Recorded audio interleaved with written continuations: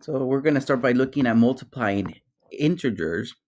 What an integer is a whole number. It's just that it could have a positive or a negative sign.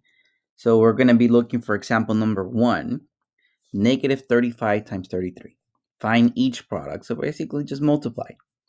Now there is a traditional way, but I'm going to show you guys another method. I'm going to do a 2 by 2 box.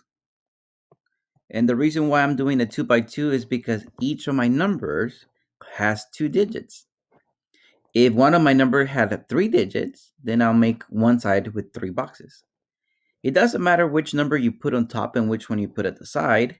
So I'm going to put a 35 on the top and 33 at the side. So notice how I wrote my numbers. I'm multiplying them. I'm ignoring the signs for right now. I'm just going to multiply 35 times 33. Now, each of my boxes, let me cut it in half. Each of my squares, I'm going to cut it in half.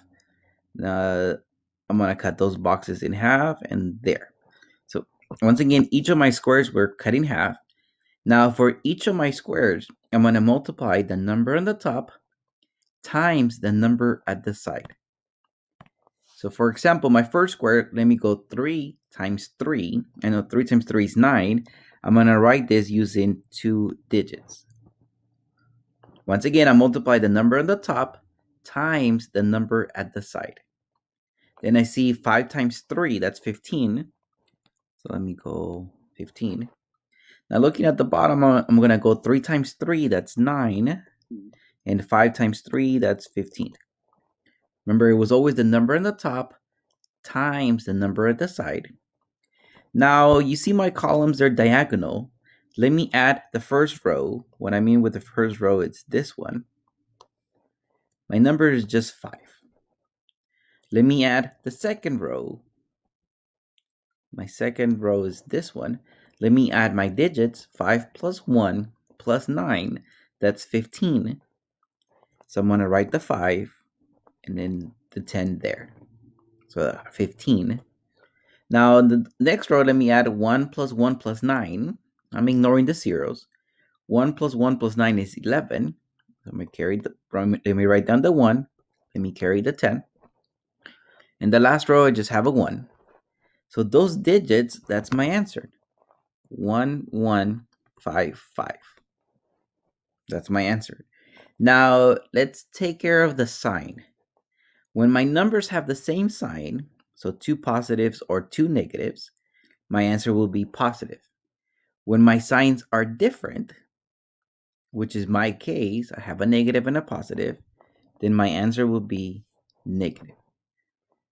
Now, we were told before that each 3 numbers, we put a little comma to separate the thousands.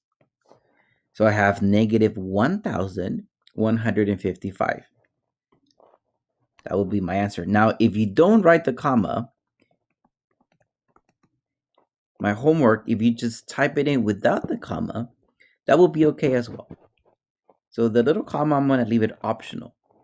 So negative 1,155. Let's take a look at another example. I'm going to do a 2 by 2 box. Once again, I'm looking at 18 times 10, and if I write 2 digits times 2 digits, it doesn't matter which one of the 2 numbers I put on the top. I'm going to put the 18 on top and then the 10 at the side. Now let me break each of my squares in half. For my first square, I'm looking at 1 times 1, which is 1. Remember, I always multiply the number on the top times the number at the side. Then I have 8 times 1. 8 times 1 is 8. So I'm going to write that as 0, 8. Now at the bottom, I have 1 times 0. Well, that's 0. 8 times 0, that's 0.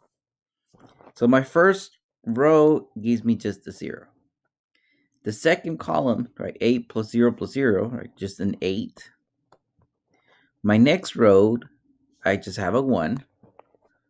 So in my last 0, I'm just going to ignore it.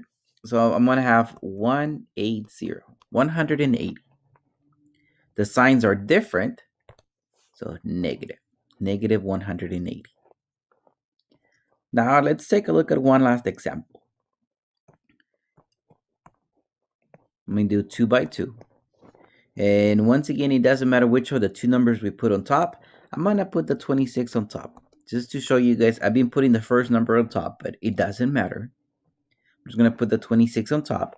Let me cut each of my boxes in half. All right, my first one, it says 2 times 1. I know 2 times 1 is 2. 6 times 1 is 6. 2 times 2 is 4. And 6 times 2 is 12. My first row gives me a 2. My second row, let me add my numbers. 6 plus 1 plus 4, that's 11. 1 plus 2 is 3. So my answer is 312. Because my numbers have different signs, I'm going to put a negative there. Negative 312. Some of your cases, you might have 3 digits. As an example, let's say I had 315 times 23. In that case, I will do a 3 by 2 box. There's my 23, and there's my 315. And then you will do it the way we've been doing it, and you'll be okay.